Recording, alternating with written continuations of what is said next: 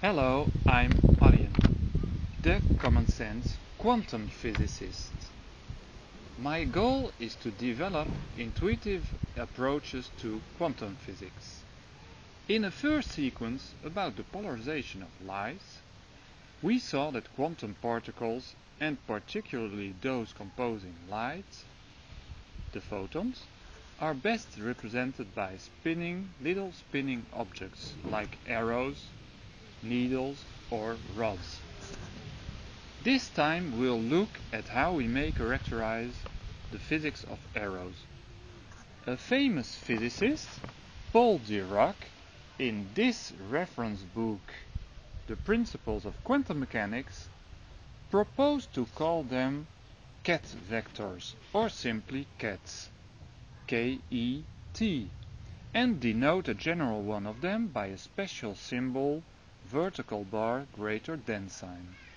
If we want to specify a particular one of them by a label, A say, we insert it in the middle, thus vertical bar, A greater than sign.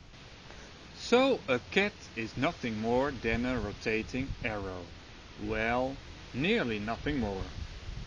Physicists perform operating rules on it. These rules tell us how an arrow is transformed into another arrow. These rules also tell us that you may add the arrows in order to get another arrow, or multiply them or subtract them one from another. Let me present some of these operations. Firstly, there is the operation where the arrow is rotated by an angle alpha. We multiply ket A by a so-called complex number to describe this rotation. Exponential I alpha. So when you see a complex number in quantum mechanical expressions, it is real physics. It simply means that ket A has undergone a rotation in its spinning surface. Secondly, you may add arrows by positioning them head to tail and then imagining the resultant arrow. So this arrow A plus this arrow B equals that arrow C. Subtracting is easy. You just imagine the arrow pointing towards the other side.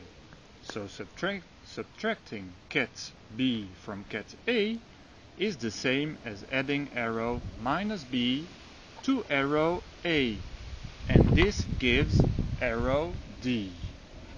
Multiplying by a real number is also easy.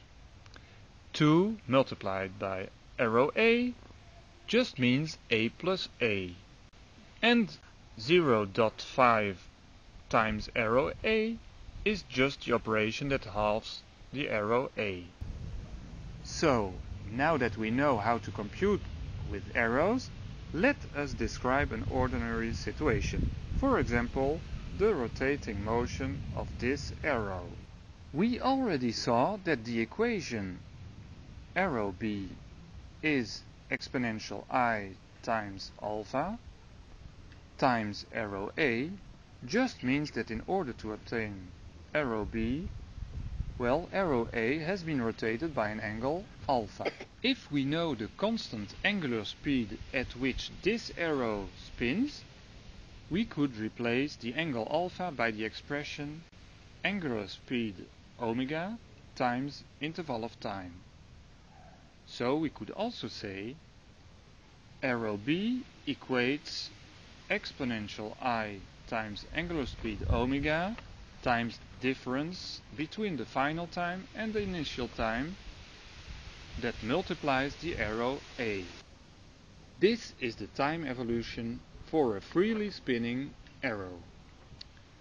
However, this is valid only for arrows that spin with a constant angular speed.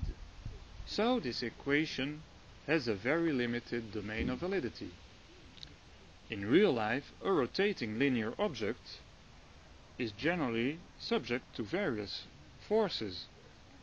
This arrow in my hand is subject to the forces of my hand. So how could we describe the physics in the general case?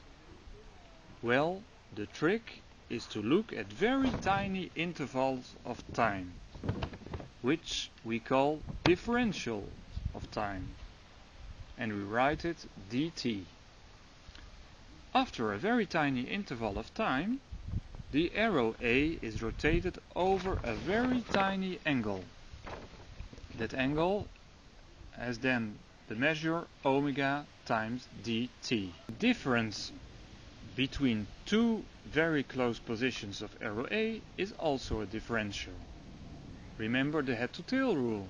It is the little arrow dA that is obtained by subtracting the initial A from the subsequent A. But there is another way to write the little arrow dA. Imagine the time interval going to the limit 0. Then the tiny arrow dA makes an angle of 90 degrees with A. That's always the case. This means that you may obtain the arrow dA from A not only by subtraction, but also through a rotation of 90 degrees and the reduction of the arrow by the proportionality factor instantaneous angular speed omega times dt. That's just multiplying arrow A by that factor. Well, you may have learned at high school that exponential I 90 degrees is the same as the imaginary I. So we may write in compact form dA is I omega dt times the arrow A, which is the generalized form of Schrödinger's time-dependent equation. Physicists generally multiply both terms of this equation by a fundamental constant h bar and reverse the time direction. This equation just describes common sense physics of ordinary arrow-like objects, for which the rotational speed at the tips of the arrow makes an angle of 90 degrees with the arrow. Now when you ride your bicycle, remember the spokes of your wheel just obey the Schrödinger equation. Next time we'll look at how arrow-like objects interact